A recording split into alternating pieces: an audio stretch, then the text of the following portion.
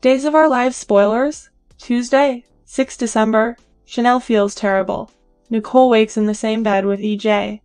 Johnny tries to tell the truth. The spoilers from Days of Our Lives for Tuesday, 6 December, hint that Nicole Walker hits the sheets with EJ Dimira while Eric Brady is imprisoned. Chanel will also struggle to handle the mess she has been through. Let's talk in detail.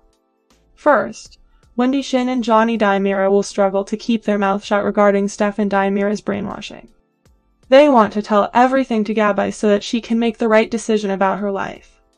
The spoilers hint that Johnny will corner Gabi Hernandez alone and try to share everything with her. However, Shin will see them together and stop him before he shares anything with her. So the truth about Stefan's reprogramming will be under wraps for now. Meanwhile, Eric Brady will come across Paulina Price in prison. Although Eric won't be interested in talking to her, she will share some wise words with him.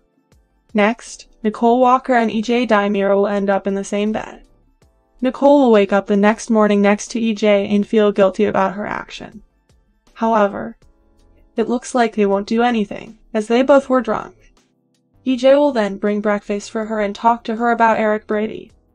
As Eric is now in prison for punching EJ, he will agree to drop all the charges against him.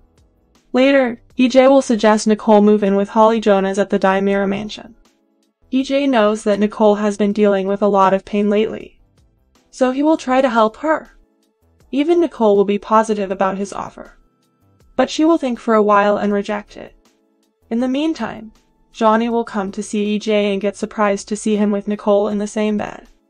Johnny will think that they are having an affair, but Nicole will try to explain things to him before he jumps to any wrong conclusion.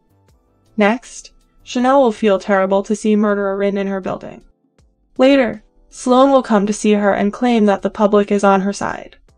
Later, Johnny will come to support Chanel as she has been going through a rough time lately. Paulina Price tried to free Chanel, but she herself ended up in prison. So Chanel isn't happy with her plan. In the meantime, Paulina's legal case has also affected her business. Chanel now needs to form a solid plan to free up her mother and handle her business.